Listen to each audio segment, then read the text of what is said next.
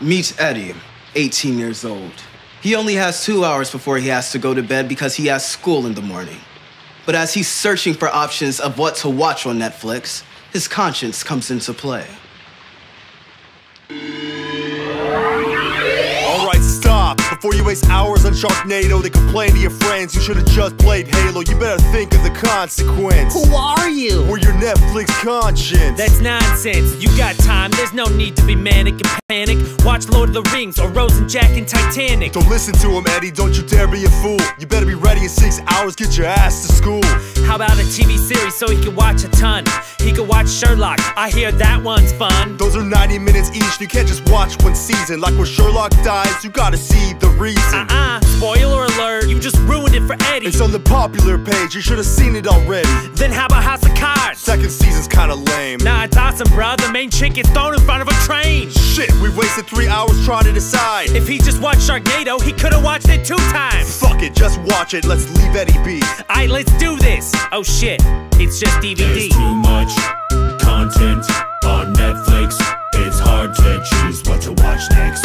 On Netflix, on Netflix. Meet Robin. On Netflix. She's newly single and excited to enjoy an evening alone eating soup out of a plastic cup and watching movies. But as soon as she logs into her account, something wrong happens, and then her conscience kicks into play. Aw, snap, you can't watch Magic Mike right now. Yeah, looks like too many people are on your account somehow.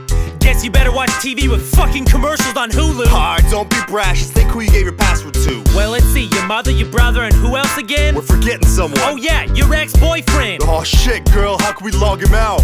Just change your password, kick him off the account. Well, now it's his account and he still pays the bill. Say what? You're a Netflix moocher? You're making me ill. He's right, Robin, you gotta get your own login. Move on with your life and hop on that toboggan. There's too much content on Netflix. It's hard to choose what to watch next. On Netflix, on Netflix. Meet Rudy. He's invited Bertha over for Netflix and chill and now has to find the perfect movie so that he can make out with her. When suddenly, his conscience comes into play.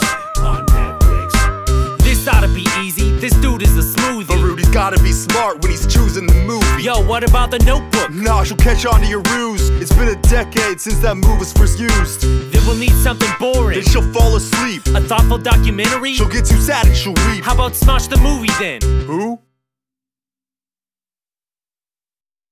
This is getting stupid, let's just turn it off and kiss her. Make sure the lights are down so she won't question your lip blister. Yo, slow it down, no need to rush. We can try a foreign film to impress a sweet crush. Quit being pretentious, man, no one wants to read. Well, maybe we should ask her what she wants to see.